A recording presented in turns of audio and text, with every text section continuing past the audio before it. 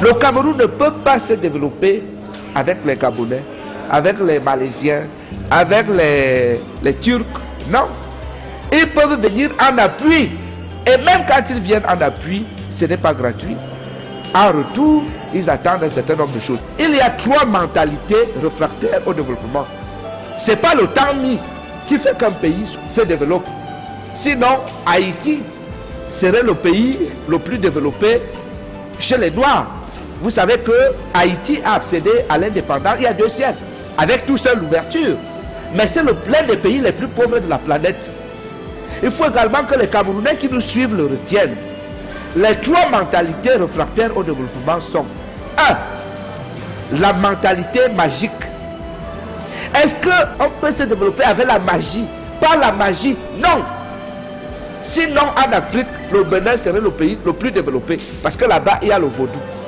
L'Inde serait la plus grande puissance. Parce que là-bas, il y a toutes les pratiques magiques qu'on ne peut pas imaginer. Mais ce n'est pas l'Inde qui est la plus grande puissance du monde. Ce n'est pas en Afrique, le Bénin qui est la plus grande puissance. Ça veut dire que la magie ne développe pas un pays.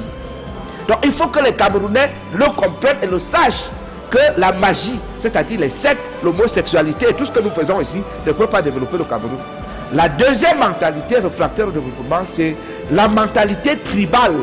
Tu sais que ton frère est incompétent. C'est vous le prenez, vous le mettez dans un ministère, dans une entreprise, ou même dans une petite affaire que vous avez à la maison. Vous le mettez là juste parce que c'est votre petit frère. Ou l'enfant de la femme de votre père.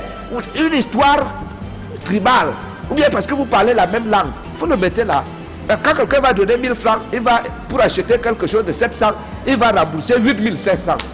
S'il fait ça 10 fois, votre boutique tombe. Donc la mentalité tribale n'est pas une mentalité de développement.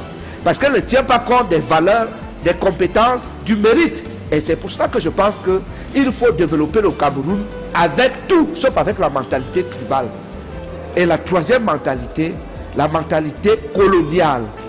La mentalité coloniale. Nous avons été colonisés. C'est un accident de l'histoire. Je dois vous rappeler que la France a été colonisée par les Grecs et les Latins. Il faut le savoir. Mais la France s'est développée parce qu'elle n'est pas restée attachée au fait qu'elle a été colonisée par les Grecs et les Latins. Est-ce que nous, on a déjà quitté la mentalité coloniale? Je ne pense pas. Je ne pense pas. Il y en a qui pensent que quand il y a les problèmes ici, les Français vont venir résoudre. Quand il y a les problèmes ici, les Anglais vont venir. Quand il y a les problèmes ici, les Chinois vont venir. C'est fou ça. 50 ans après les indépendances. Donc il faut que les Camerounais